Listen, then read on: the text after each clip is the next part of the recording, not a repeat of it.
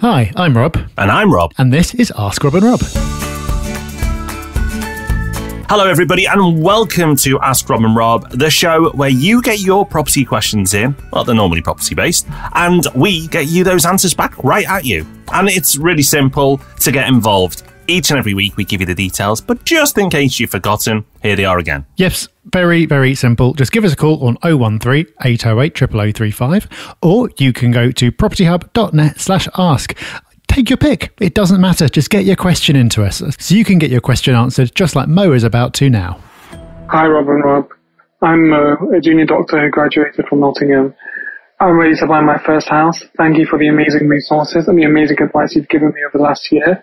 And it's really helped me in kind of getting the knowledge and knowing what I'm doing for this first venture. My question is regarding finding good deals on a hot market. I do think there are good deals to be found, but what I find is that every time I'm willing to buy a house or put an offer in, either someone's got there before me very quickly. For example, they were able to view on the same day or the next day, and before I can fit into my schedule, or someone's just willing to overpay for the house. And it just seems like every good deal I find, maybe there's 20 other people who are going to find that deal and want to buy that house. So what's your advice in terms of securing good deals in a hot market? Or do we have to just accept that we're going to overpay? I know there is kind of a psychological battle here as well. It'd be very interesting to get your take on it. Thank you so much for everything you do. Mo, thank you for the question. It's one that a lot of people are going to be asking right now because as we've covered extensively on the podcast in recent weeks, the market is a little bit warm right now. It's on fire, in fact. It's absolutely mad what is going on in many parts of the country. And that's good and bad news. That is great news for people who've already got a portfolio because it means the value of it's going to be going up. But if you're trying to build a portfolio, it does make life more challenging.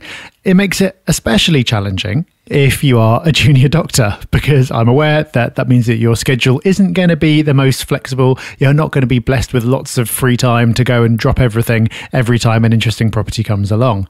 And anecdotally, I've heard multiple cases of people listing their property, getting 10 people around on day one and selling it for over asking price on that first day. So in some cases, it really is a situation where you need to get in there straight away or miss out.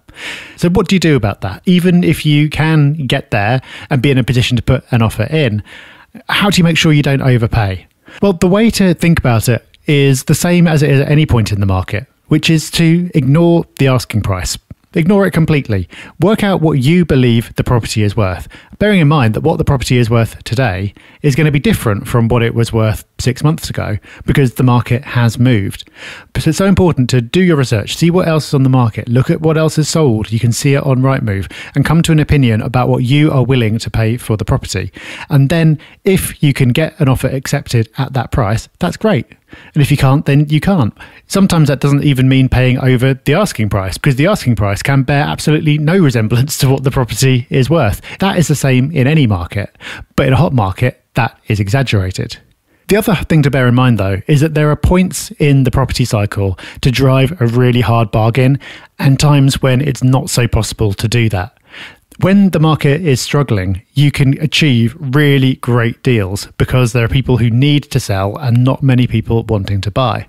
When the market is like it is now, there are still people who need to sell, but there are a lot of people who want to buy. Therefore, if you go in and put a cheeky low offer in, it's very unlikely to get accepted, whereas it would have done perhaps 3 years ago.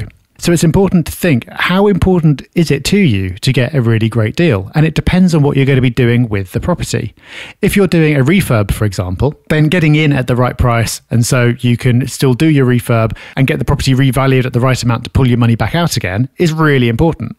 If you're looking at holding the property for 10 or 20 years, for example, if you pay an extra £5,000 now, are you going to notice in 10 or 20 years' time? Because the capital growth that you'd expect to receive and the income that you would have had from that property over the intervening years would make that absolutely irrelevant. So I'm not saying your entry price doesn't matter, but I'm just saying, is it more important to you to get a great deal or to get a good deal and actually get the deal done rather than waiting another year?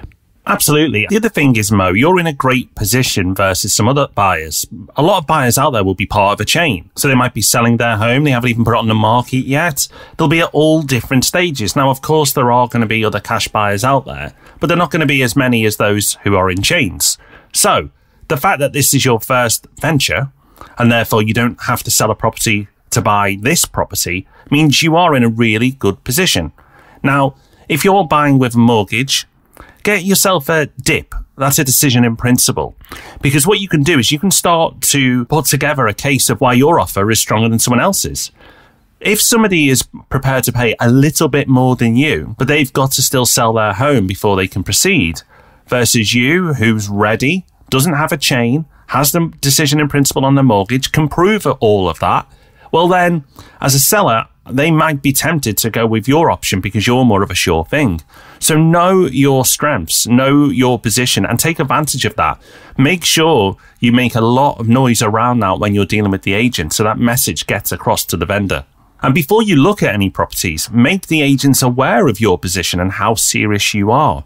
There's going to be people contacting them by the droves at the moment, and they'll just want the easiest path to a sale.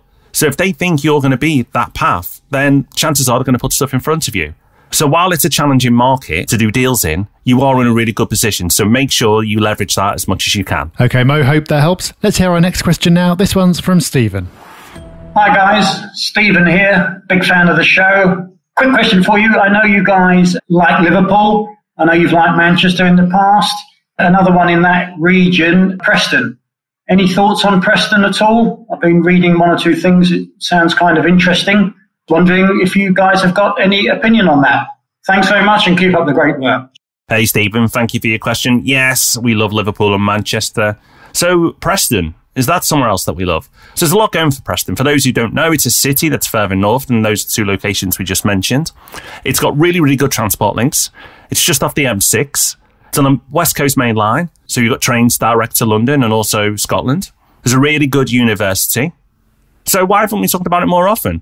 Well, Preston does have a lot going for it. And absolutely, it can be an area you can consider investing in. And particularly with other cities doing really well at the moment, looking at cities nearby could be a smart move.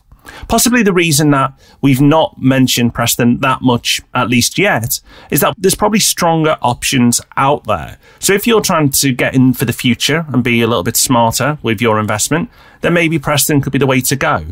But with places like Liverpool especially, it's only just begun and the affordability levels are really strong there. So there's plenty of legs in what we feel are probably safer bets.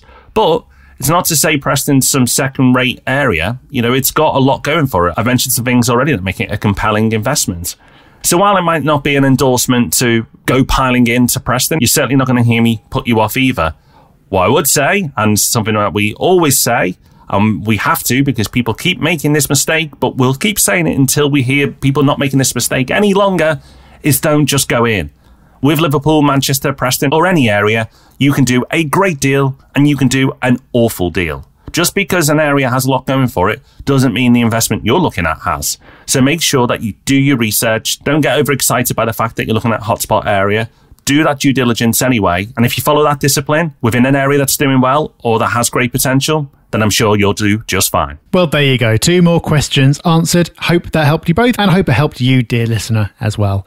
We are going to be back with more property goodness for you on Thursday when the Property Podcast returns. So enjoy your week till then and we'll see you soon. Bye-bye. Bye-bye.